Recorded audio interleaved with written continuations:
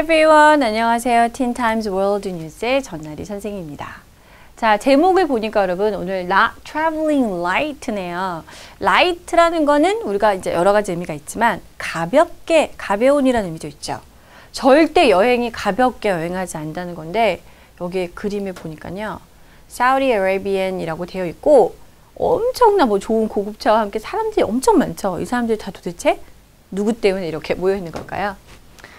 자, Saudi Arabian King Salman began a month-long tour of Asia in March to strengthen trade relations between the world's top oil exporting country and economic giants in the region. 자, 사우디아라비아의 왕이죠. 국왕인 살만 국왕이 자, 이분이 이제 주인공이신데요. 시작을 한 거죠. 근데 한 달의 일정으로 한 달간의 길이의 투어를 나선 거죠. 바로 아시아 지역이 되겠습니다. 자, 3월에 있었던 건데요.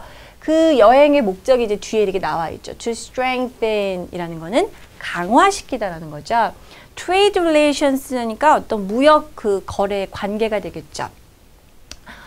그러면서 이제 당연히 사우디아라비아와 다른 그 아시아 순방이기 때문에 아시아 국가들 사이가 되겠죠.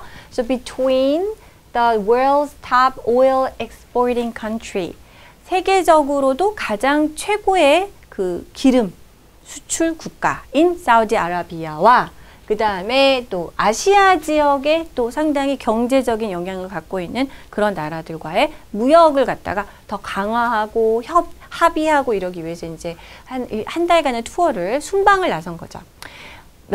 나이가 고령이시네요. The 81-year-old monarch visited Malaysia, Indonesia, Japan, and China to discuss his planned Saudi Vision 2030, which aims to diversify the Middle Eastern nations' economy to non-energy sectors such as manufacturing and services amid the recent fall in oil prices. 자, 이게 이제 딱 그 목적이 나와 있는데요. 올해 81살의 군주가 되겠죠. 킹을 얘기하는 건데요. 바로 살만 왕은요. 어디를 방문했냐 보니까 말레이시아, 인도네시아, 일본, 중국을 방문하셨네요. 우리나라는 안 오셨네요. To discuss 이 뒤에 거를 갖다가 이제 논의하기 위해서인데요. 바로 소위 얘기하는 사우디 비전 2030 이 계획을 갖다가 이제 이 나라들과 논의하기 위해서라는 거죠. 자, 이게 무엇이냐가 which 이하에 설명을 해주고 있죠. 이걸 목표로 하고 있습니다. aims to 무엇이죠. 자, 중동 지방의 이 중동 국가 사우디아라비아의 경제를 좀 다각화하는 거죠. 우리가 diverse라는 건 다양화시키는 거잖아요. diversify. 무슨 얘기냐면 여기에서 가장 주력 상품은 기름을 수출함으로써 이렇게 돈을 많이 벌었는데 최근에 오일 가격이 떨어진 것이죠. 최근에 이제 기름값이 떨어지면서 이런 상황 가운데서 제조라든지 서비스와 같은 비에너지, 즉 오일이 아닌 다른 그런 부분에서의 경제력을 키우기 위해서 그걸로 이렇게 좀 다양화시키기 위한 논의를 하기 위한 그 목표를 그 프로그램이 플랜이 사우디 비전 2030이라는 거죠.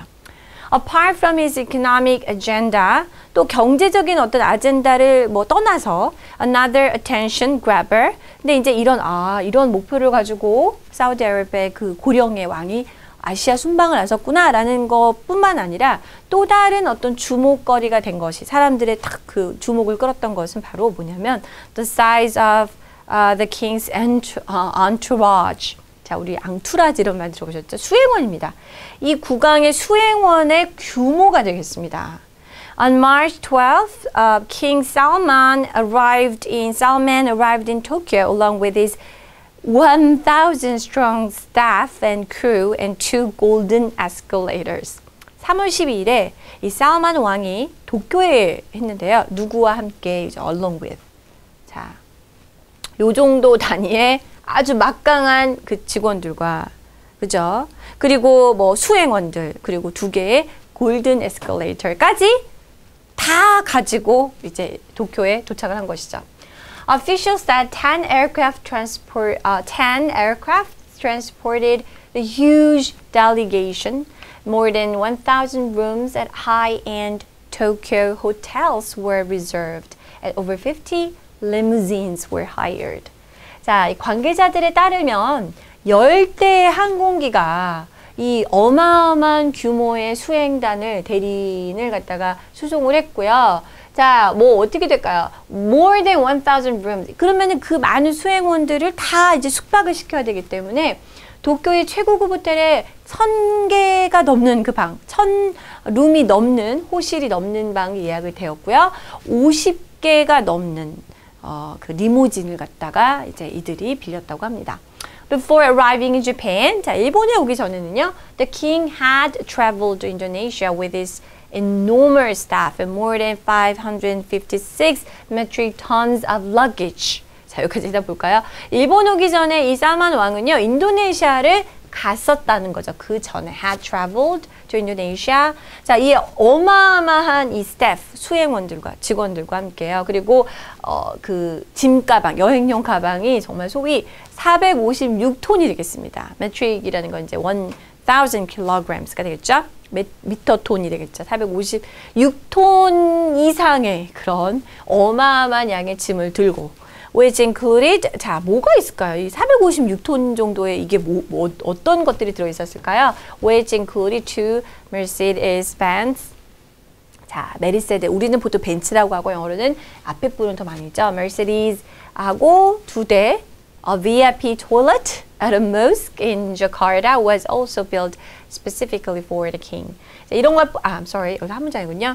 자, 2대 벤츠를 포함한 이런 이제 그 어마어마한 양이었고요. 또 여기다가 플러스, 자, 뭔가 좀 연상이 되는 스토리이긴 한데, 자, 자카르타의 한 회교 사원이 되겠죠. 머스크의 그 소위 VIP 화장실을 이분만을 위해서 따로 스페셜하게 제작을 했다는 그러한 보도가 되었다고 합니다. 자, 한 나라의 왕이면서 또 최대 수출국, 오일 수출국이기 때문에 굉장히 돈이 많으시겠죠. 그 사이즈가 정말 어마어마하네요. 네, 그럼 오늘 배운 단어들을 문장 속에서 확인해 보겠습니다. 자, number 1. 방금 봤던 문장이죠. A VIP toilet at a, 그렇죠. 우리가 회교 사원이라고 할 수 있겠죠. 이슬람의 교회는 머스크를 쓸 수 있겠고요. in Jakarta까지가 주어 보이 되겠죠. 자카르타, 인도네시아 자카르타의 한 회교 사원의 VIP 그런 최고급 화장실을 따로 이 왕을 위해서 제작을 했습니다. 라는 문장이 되겠네요. Number 2. Officials at 10 aircraft transported the, 자, 사이즈를 얘기하는 형용사가 되겠죠. 어마어마한 크기의 수행원이 되겠습니다. Huge delegation. Number 3. 자, escalator 앞에 붙었죠. 여러분 형용사 기억하시나요? That's right. To golden. 황금으로 된 이런 의미가 되겠죠. Number 4. 자, 경제적인 아젠다를 제외하고도 이러한 것이 굉장히 사람들의 주목을 끌었다라는 거죠.